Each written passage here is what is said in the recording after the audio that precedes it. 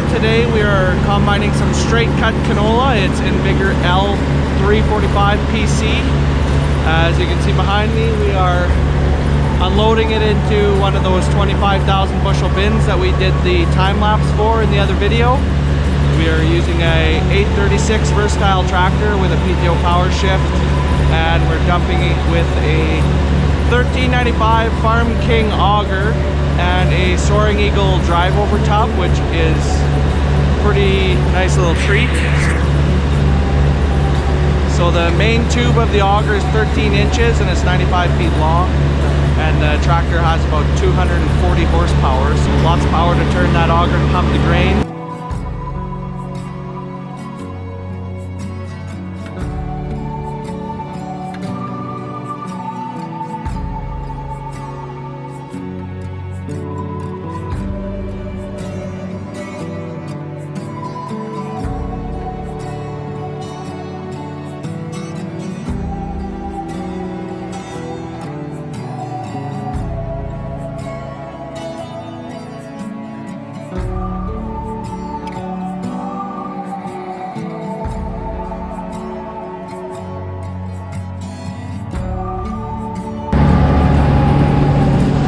The combines are Case International 9230s, and on the front of them we have some FD70 MacDon Flex headers. They're flex drapers. Our grain cart tractor is a versatile 460 horsepower pulling a Brent 875 or 876 model with a 22-inch auger on it.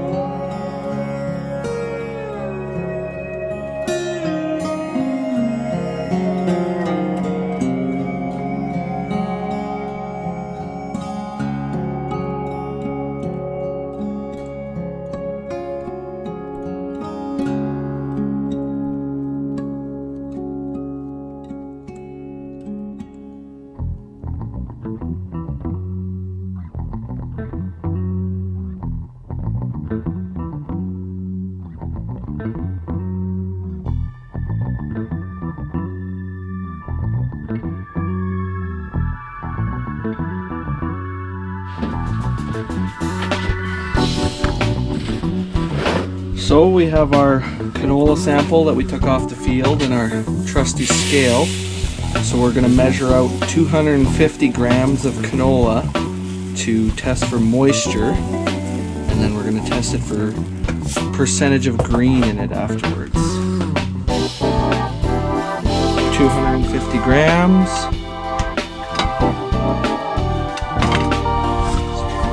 Calibrate.